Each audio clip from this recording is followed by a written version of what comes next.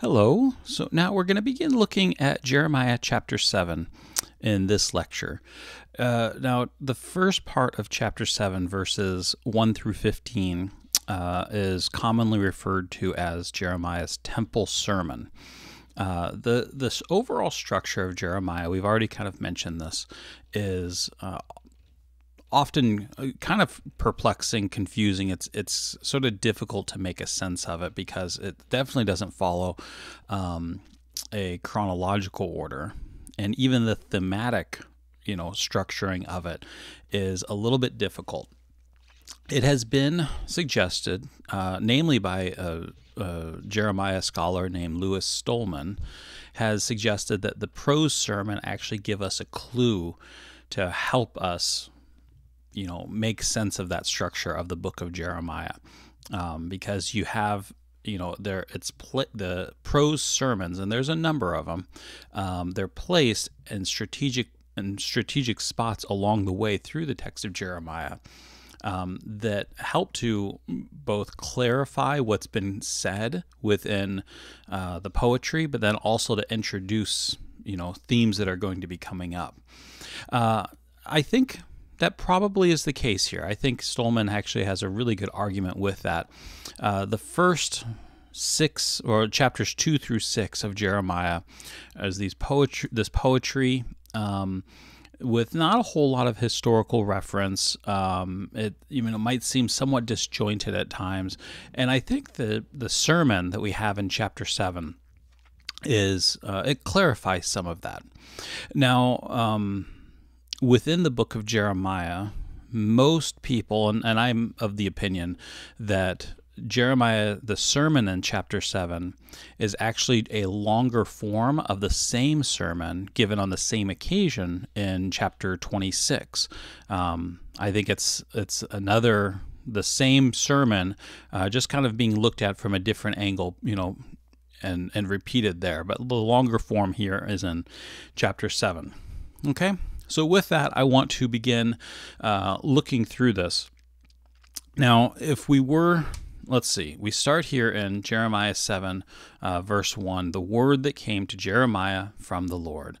Okay, now let's just look at chapter 26. Okay. Now, if this is the same, this says, in the beginning of the reign of Jehoiakim, the son of Josiah, king of Judah, this word came from the Lord, saying, this is what the Lord says, stand in the courtyard of the Lord's house and speak to all the cities of Judah. And you go on from there. Now, if this is the same, this actually provides us some valuable data, and that is, this says this is at the beginning of the reign of Jehoiakim. Here, Bereshith, actually, it's the same term that's being used at the beginning of the book of Genesis, in the beginning.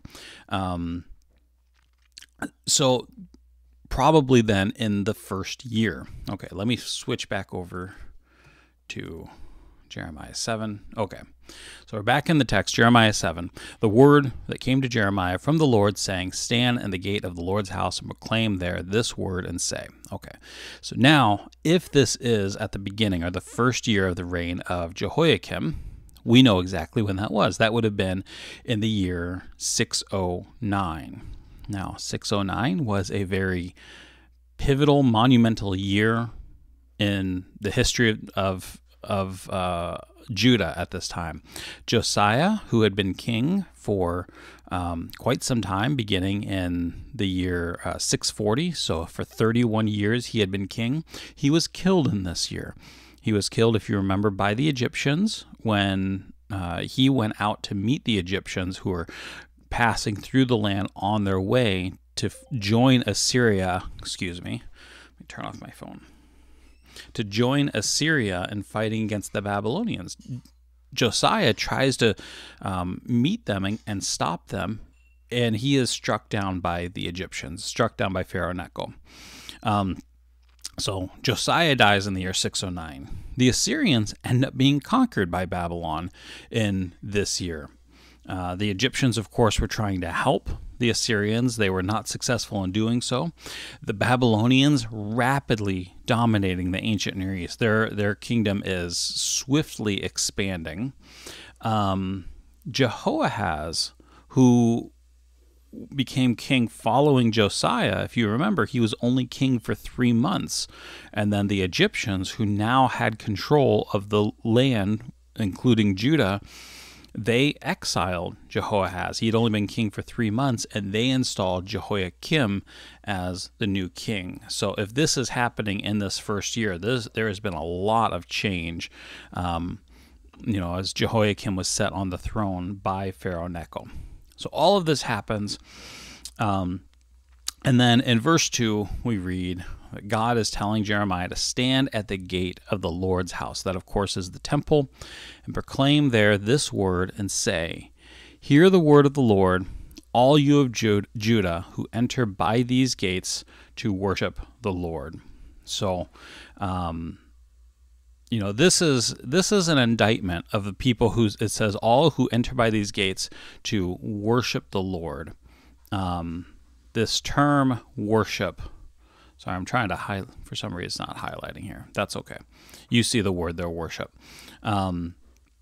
This term is literally, it's to prostrate, to bow down. It's a physical act that someone does. This isn't talking about worshiping in terms of like the attitude of your heart. This is more talking about the physical act of worshiping, bowing or kneeling before a sovereign, or in this case, a god.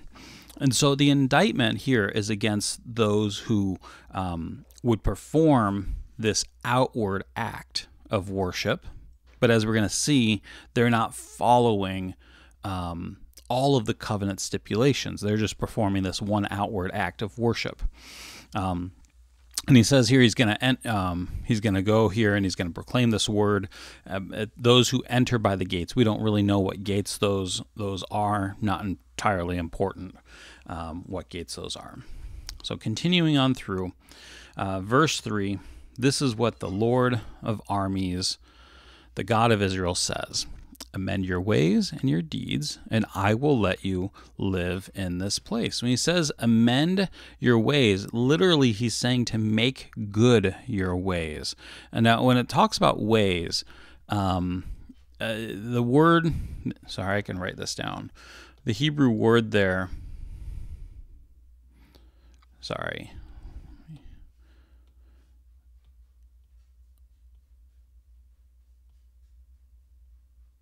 that a little longer, is derek, D-E-R-E-K. You could spell it like that.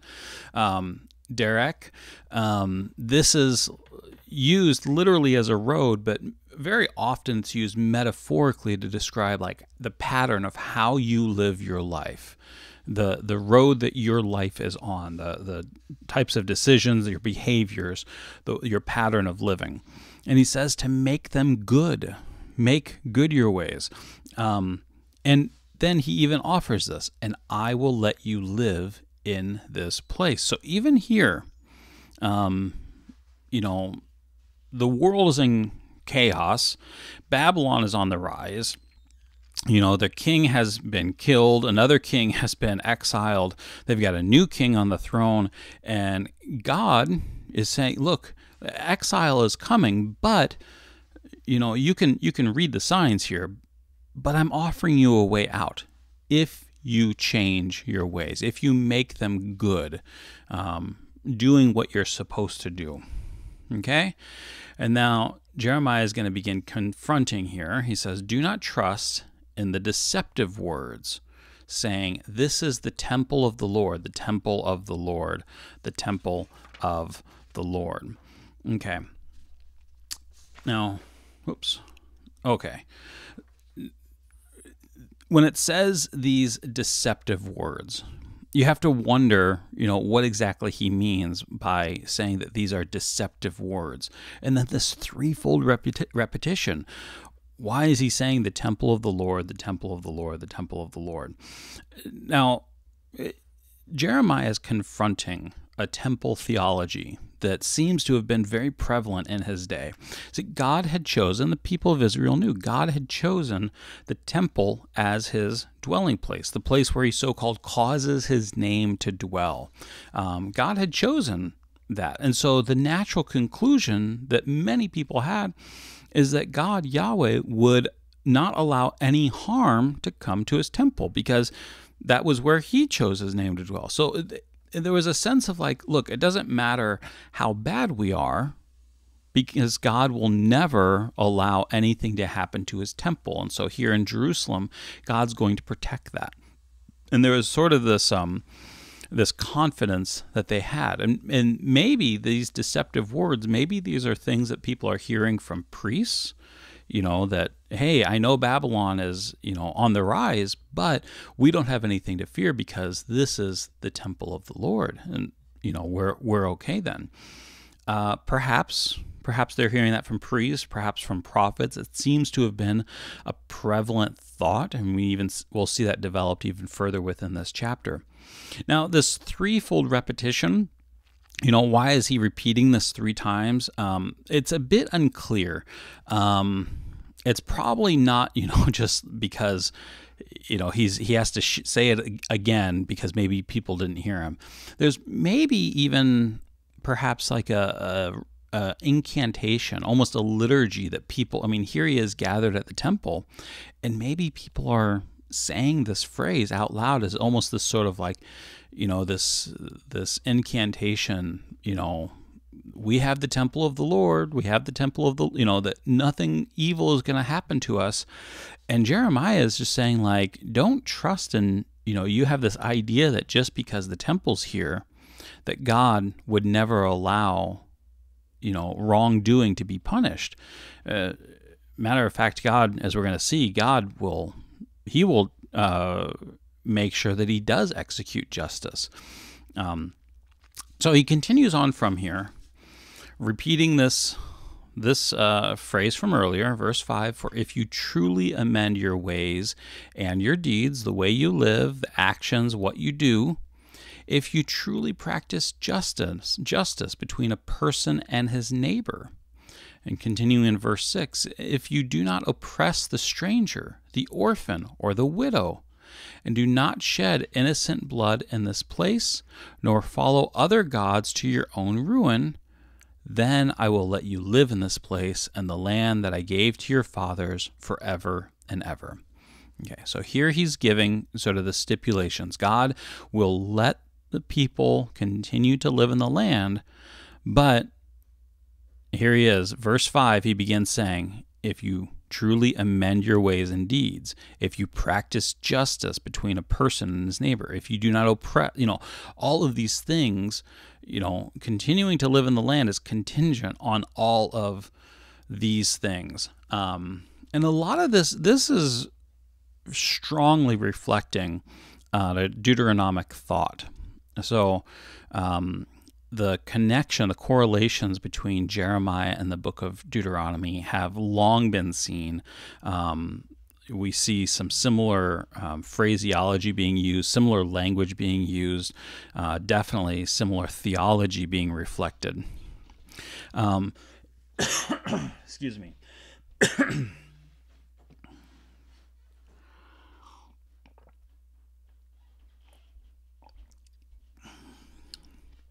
So you have this idea. You have to amend your ways. You have to make good your ways. Well, in Deuteronomy, we read in Deuteronomy chapter 5, verse 33, it says, you shall walk in all the way that the Lord your God commanded you. So you're supposed to walk in the way that he commands you.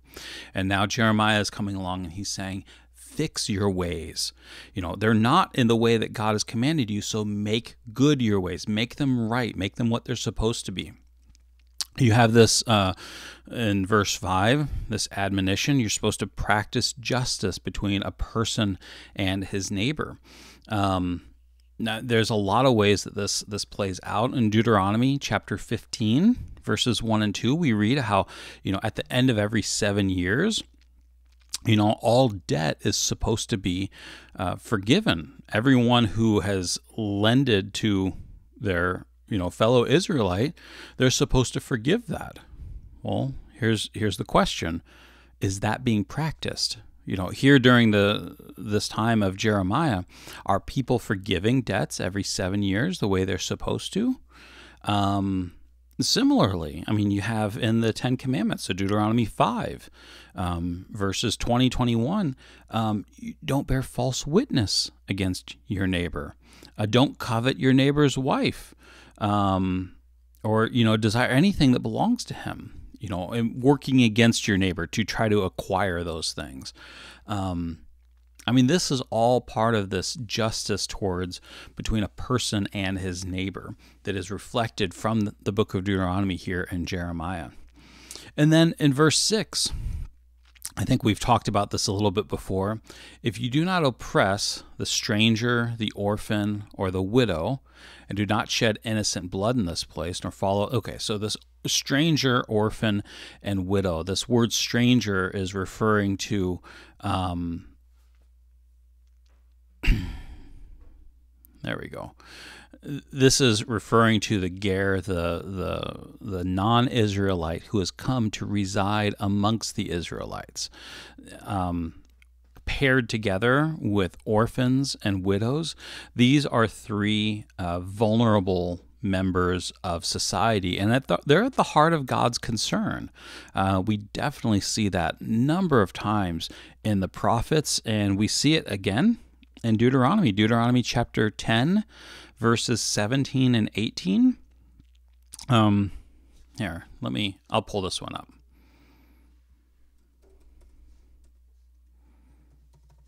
Deuteronomy 10. Oops.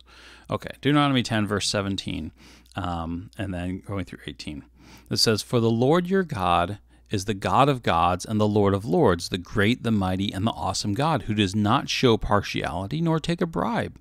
He executes justice for the orphan and the widow, and shows his love for the stranger," that's the ger, "by giving him food and clothing." So this is saying the God that you worship, your God, he's great, he's awesome, he doesn't show partiality, and he executes justice.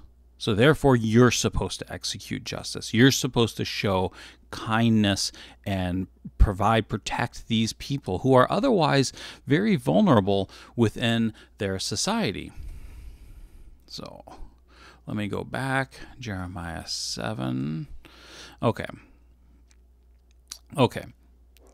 So they need to not oppress them. They need to execute the justice just like God does. And combined with this in verse 6, do not shed innocent blood. Of course, this is an echoing of the commandment, do not murder. You shall not murder. Deuteronomy 5:17. So when I refer to the Ten Commandments, they of course occur in Exodus chapter 20. They are also repeated in Deuteronomy chapter 5. So Deuteronomy, hopefully you have this basic background, but I'll just make sure it's said here. The book of Deuteronomy and its literary context, this is when the first generation of Israelites who came out from in the Exodus, who came out from Egypt in slavery, they died in the wilderness. That was God's judgment against them. That's another story. But in Deuteronomy, you have the new generation of Israelites. They're on the sorry, let me think my directions. They're on the east side of the Jordan River, and they're preparing to cross over the Jordan to be able to take the promised land, to invade and conquer the promised land as God was leading Joshua. But Moses now, he's at the end of his life, and before he dies, he delivers this sermon, basically, the book of Deuteronomy. He's teaching the law to this new generation. They were children at the time of Mount Sinai when the law was first received, and so now he's teaching it to them. So that's why you have the Ten Commandments repeated there. It's a repeating of the law, restructuring it in some ways. And then he says, verse 7, if you do all these things, then I will let you live in this place. So God's promise is, if you repent, you will receive the promise, the place that God promised to give to their fathers. You will receive that. You will receive that blessing, this land that was sworn to the people. And this is, again, of course, reflected in the book of Deuteronomy. But Jeremiah is going to continue from there, verse 8. So that's kind of the first section. Now he says, verse 8, he says, behold, you are trusting in deceptive words to no avail. Now, we've already seen that, this deceptive word. We saw that earlier when that threefold repetition, the temple of the Lord, the temple of the Lord, the temple of the Lord. Those are deceptive words. And now this is saying they're trusting in these deceptive words. Now, this is really interesting. Verse 9, will you steal, murder, commit adultery, swear falsely, offer sacrifices to Baal, and follow other gods that you have not known? Okay, in verse 9 there. Now, when you read that, your mind should immediately be going to the Decalogue, the Ten Commandments. I mean, these are all clear references. You shall not steal, you shall not murder, you shall not commit adultery, you shall not swear against, falsely against your neighbor. All these things are there within the Ten Commandments. And this is saying, like, the Ten Commandments is like the heart of the law. In ancient Israel, according to the traditional rabbinic count, there are 613 laws in the Old Testament. The Ten Commandments serves as kind of like a summary. It focalizes all of these laws and kind of gets this is the heart of what it all is, these 10 commandments. And then it could even be, we've already mentioned this, you can even distill it down even further just to say love God, love neighbor. Of course, Jesus is the one who, sort of set that out, this is the summer, this is everything. You love God, love neighbor. But the Ten Commandments serves as a similar kind of thing.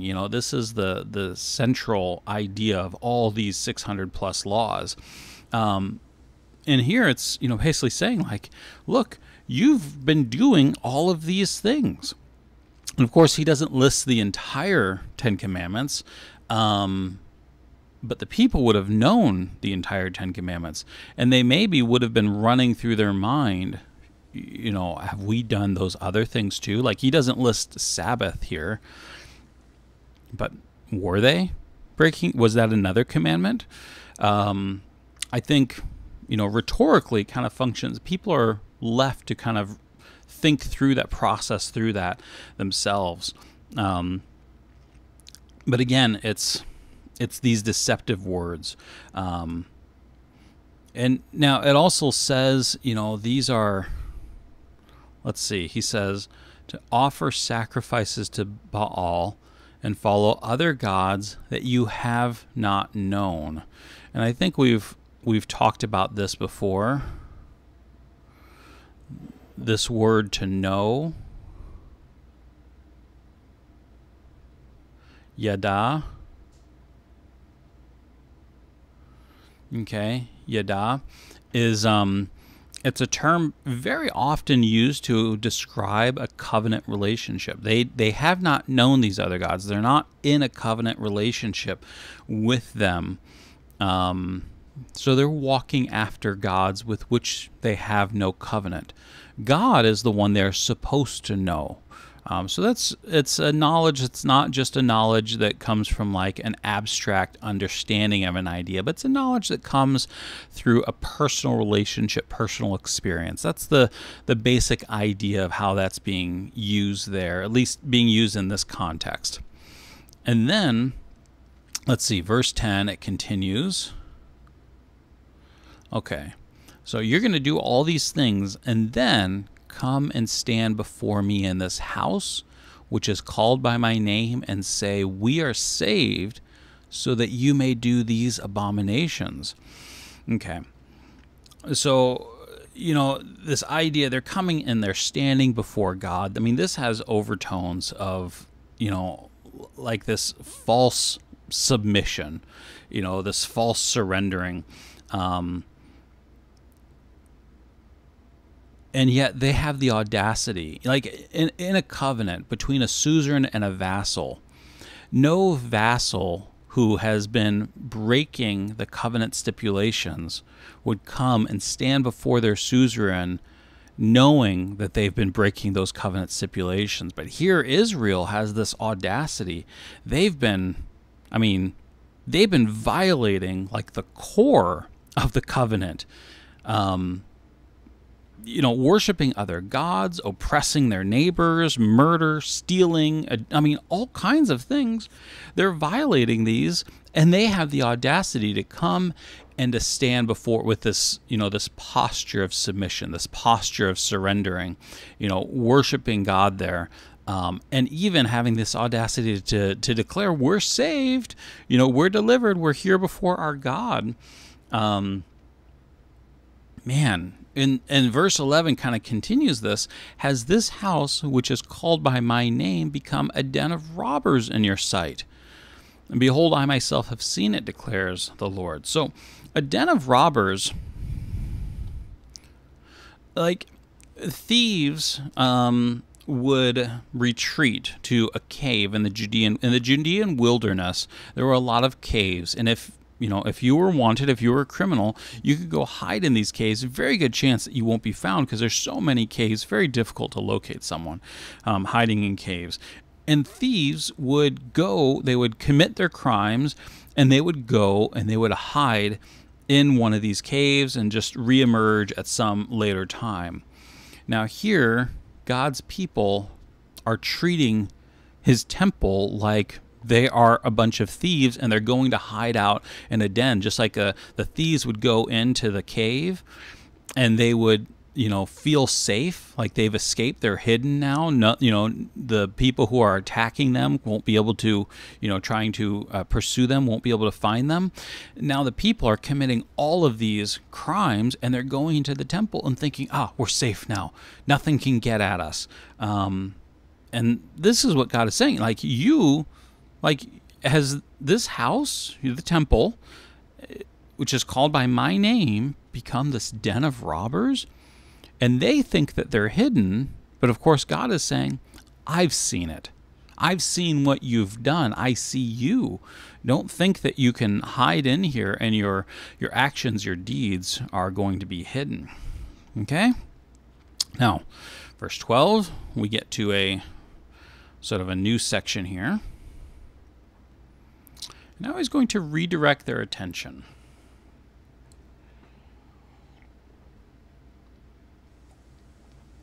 Okay, he says, verse 12, now go to my place which was in Shiloh, where I made my name dwell at the beginning, and see what I did to it because of the wickedness of my people Israel.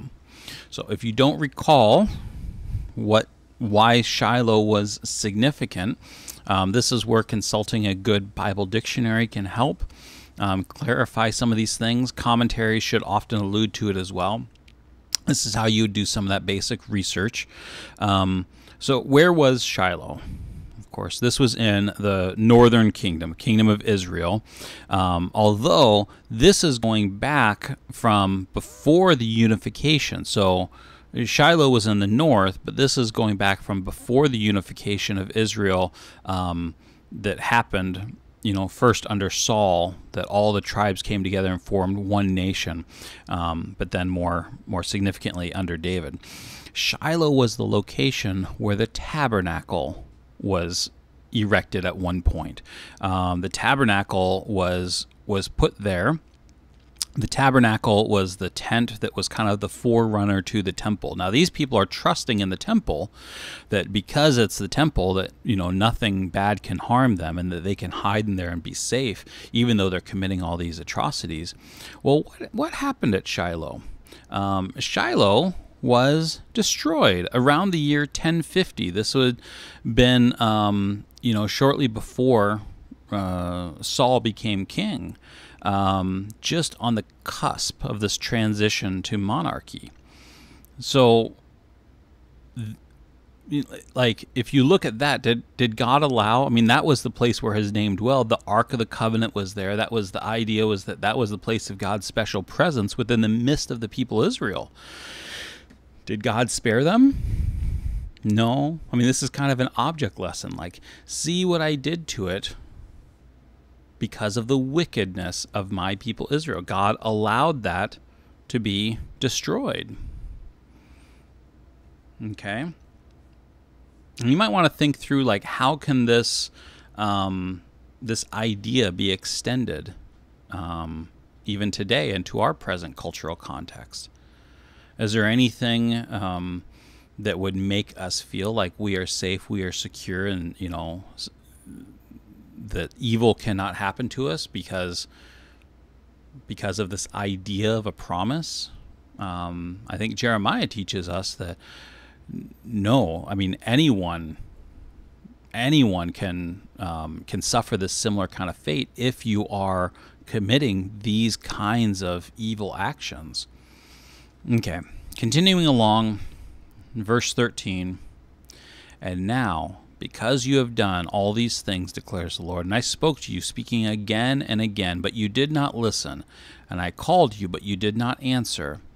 So, you know, he's been speaking this. You know, it says this phrase, speaking again and again. This is actually a Hebrew idiom. Idiom, just like a figure of speech.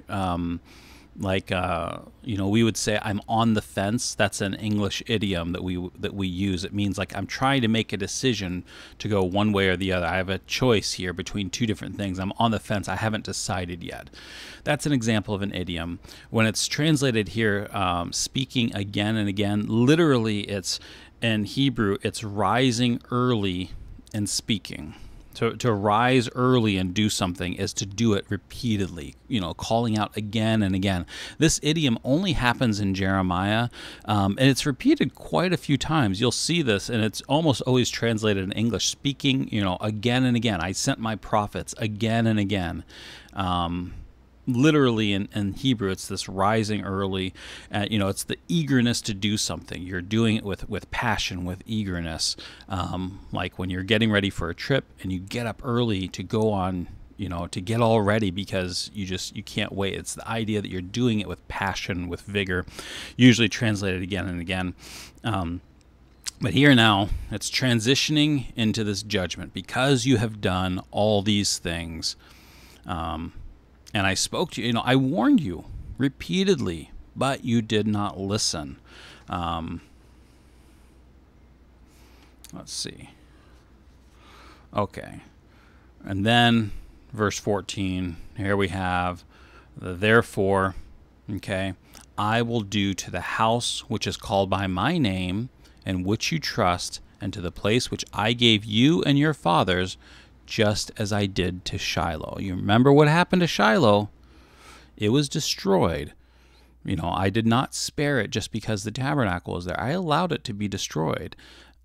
And now God is saying, I'm going to do the same to the house, to the temple, which is called by my name, and which you trust, and to the place, you know, the land, which I gave to your fathers. In verse 15, I will hurl you out of my sight, just as I have hurled out all your brothers, all the descendants of Ephraim. So now he's saying, okay, your brothers, the descendants of Ephraim, that's a reference to the northern kingdom. And again, 722, the northern kingdom was destroyed. Now Jeremiah is building his argument. He said, you know, you remember what happened to them. I did that to them because of their wickedness, because of their idolatry, because of their, you know, greed, you know, oppressing the poor. Now he's saying, look, you're doing the same thing as what they did, and I'm going to treat you just like I treated them. Don't think that you're safe just because, well, the temple is down here, so we're safe. And God's saying, no, you know, through Jeremiah saying, no, I'm going to do the same. You're going to become just like them. Ultimately, I mean, you have the sanctions of the covenant, all the different punishments that can happen, whether it's famine or invasion. The ultimate one is exile. It's this being cast out from the land which God had promised to his people. Literally, hurled out of his sight, is being, being cast out from the face, from before the presence of God, which is very, very significant. Now, the temple sermon being concluded there ends in verse 15. I just want to briefly consider the next few verses of chapter 7 in Jeremiah, just because they are pretty interesting and is going to bring up some ideas, some themes that we're going to see play out again later on in chapter 44 of Jeremiah. So now you notice the change, the shift that's happened in the address here. And it says, verse 16, "As for you, do not pray for this people." So now God is now turning to address Jeremiah directly. This had previously been Jeremiah addressing the people standing there in the temple. Now God is addressing Jeremiah directly. He says, "As for you, do not pray for this people, and do not lift up a cry or prayer for them, and do not plead with me, for I am not listening to you." So, I mean, this has taken, quite a turn here. The people of Judah here, they stand in a long line of those who have continually rejected God's word. They've, rejected these words of warning. And, should Jeremiah say, try to pray on their behalf and ask for God to spare, to forgive them, God's saying, look, do not pray for them. So, I mean, this is almost reflecting kind of and Jeremiah seems to sort of vacillate between these two, like, pray, change what you're doing, fix your actions and repent, so I'll let you live in the land. Like, Babylon is coming, but I'll spare you and, let you live in the land. And then sometimes it sounds a little bit more like, things have gotten so bad, you're past the point of no return. Punishment is coming. Now, there still is a sense of repent so that the punishment won't be so bad, but there's a sense that it's an inescapable thing now. And so God's saying, like, look, don't try to plead, don't try to change my mind. I'm not going to listen to that. Don't pray for these people. They have had enough warnings. And now he's going to explain why. He says, do you not see what they are doing in the cities of Judah and in the streets of Jerusalem? So right there, they're, the temple of the Lord, they're, taking refuge in there. And right there, even within the streets of Jerusalem. And he describes this process. He says, this, very public idolatry. It says in verse 18, "The children gather wood, the fathers kindle the fire, and the women knead dough to make sacrificial cakes for the Queen of Heaven. And they pour out drink offerings to other gods in order to provoke me to anger." So there's this, this worshiping that's happening of other gods, and it's just open, it's totally in the public, and look how everyone is involved. The children are gathering the wood, the fathers are making the fire, and the women are preparing the cakes. The whole family is in on this enterprise, just being committed, again, very openly. Now, this whole business of making sacrificial cakes for the Queen of Heaven. Well, first let's say, who is the Queen of Heaven? The Queen of Heaven is, it's the goddess of fertility, known by different names, and depending on where you are. And they're actually connected here. So,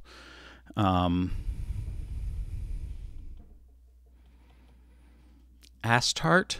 That would have been, the name of the Canaanite deity, the goddess of fertility, sometimes probably very closely related to, you maybe have heard, Asherah, sometimes called, in a very unorthodox way, referred to as the wife of God. Yahweh's wife would be Asherah, and this was, an unorthodox view that some people had, that Yahweh had a wife, and that's who it was. In Babylon, this would have been represented by Ishtar. Ishtar would have been referred to as the Queen of Heaven. probably represented by the planet Venus. Venus was like the symbol, the heavenly symbol of the Queen of Heaven, so to speak, the morning star. And they would make these cakes. Perhaps, there's a few possibilities. Some people have suggested perhaps these were shaped like a star representing, the planet Venus. So these cakes were actually looking like that. There actually have been cake molds. I don't have a picture to show you, but there have been cake molds found, shaped. You press the dough in, or, I'm not sure if you pour, you press the dough in, and it's shaped like a person, and it's very obviously a female person. The idea is that this would have been representing the goddess of heaven. And so they're making, the kids gather the wood, the father makes the fire, and then, when the woman would make this sacrificial cake, what they would do is they would place the cake directly on the embers. The basic idea of worship, idolatry, is that when you burn something, you're converting it to smoke, basically. The object gets burnt up and you see the smoke rise. And the idea is that smoke is going to heaven, and the gods. And broadly within the ancient Near East, when people would worship, the idea was that they were actually feeding the gods. The gods, gods created humans. We see this in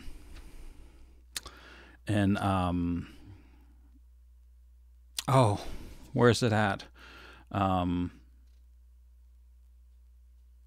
I can't remember. Sorry.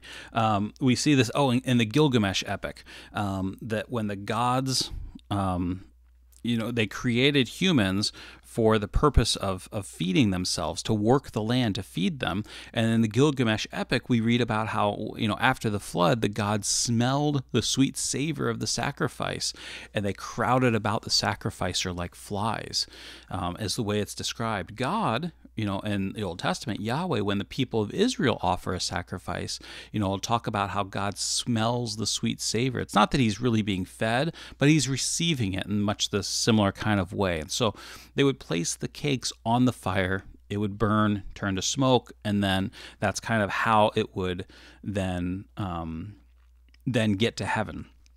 And so they're doing all this, and then very often, you would pour a drink offering over the cake itself, as it's burning, as sort of a, this libation, lifting, in a sense, the sacrifice to heaven. And so, so the people are doing all these things, and it says, in order to provoke me to anger, in verse 18. And then verse 19, are they provoking me, declares the Lord? Is it not themselves instead to their own shame? So what they're doing, it's not really that it's just against Yahweh. It's even actually something against themselves. God doesn't want this undivided worship because he's just needy and in need of attention. It's because, the basic idea is that if you worship anything other than the true creator, that's damnation on your own self. So the people they're harming themselves by worshiping something that's not the true creator of everything. And so then in verse 20, therefore this is what the Lord says, behold, my anger, my wrath will be poured out on this place, on human and animal life, and on the trees of the field, the fruit of the ground, and it will burn and not be quenched. So very strong pronouncement of judgment that's going to happen here because of this. So I wanted just to briefly explore that, because chapter 44, we're going to see this worship of the Queen of Heaven coming back up again, that the people really haven't changed their ways, unfortunately, and that's happening in Egypt. Okay, so that concludes this talk on Jeremiah 7.